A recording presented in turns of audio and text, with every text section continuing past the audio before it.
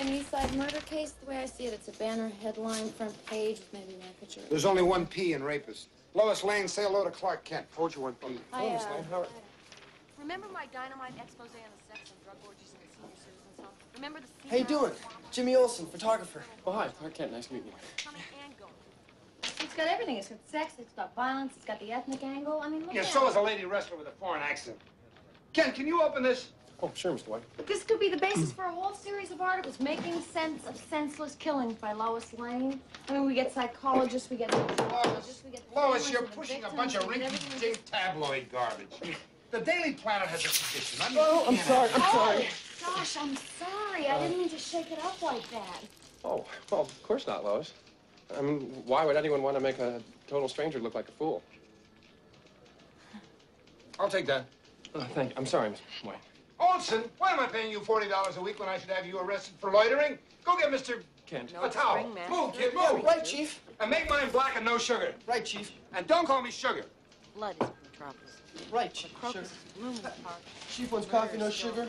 Take tea with lemon. Lois, why don't you take Kent out to meet everybody, huh? Sure. Just introduce him around. Yeah. He's starting with the paper today.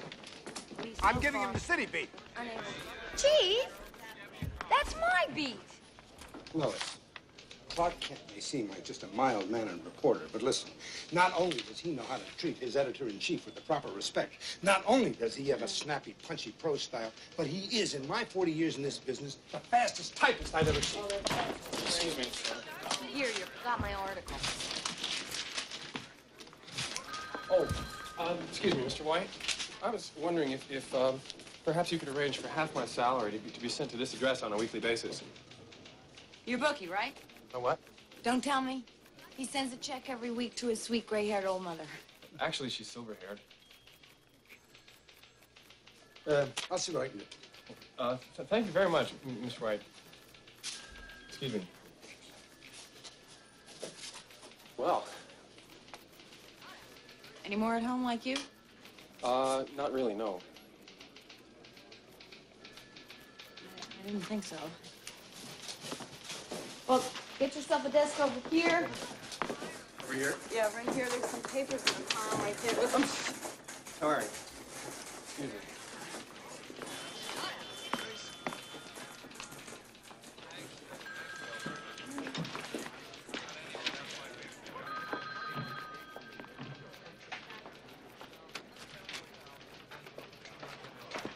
Hi.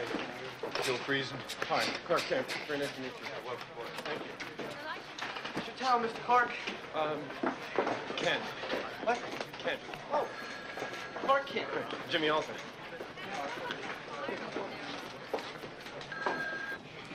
Yeah. Oh, it was fantastic. No, I met this really great guy, you know. Hey, fabulous. Yeah, we had a fabulous weekend. I met him at the stew ranch. Oh, man, did we were you? riding and Right. everything. Oh, yeah, I've been since I was 11 years old. Oh, I got to mail these. Okay, bye. Okay. Listen, good luck tonight. Oh, hi, Clark. Hi, Lois. How'd you like your first day on the job, huh?